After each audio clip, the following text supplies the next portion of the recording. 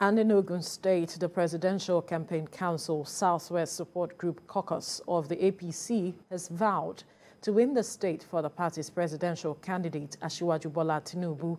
They made this known at a meeting held in Abeokuta, Ogun State Capital. The coordinator of the group and former Deputy Governor of Ogun State, Asiwaju, said the group will work with other stakeholders at ensuring victory for the All Progressives Congress.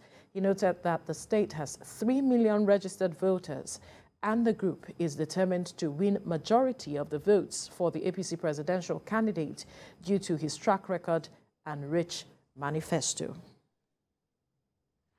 This support group will support the party in making sure the election of Senator Bola Tinubu and his deputy or his vice president becomes a reality.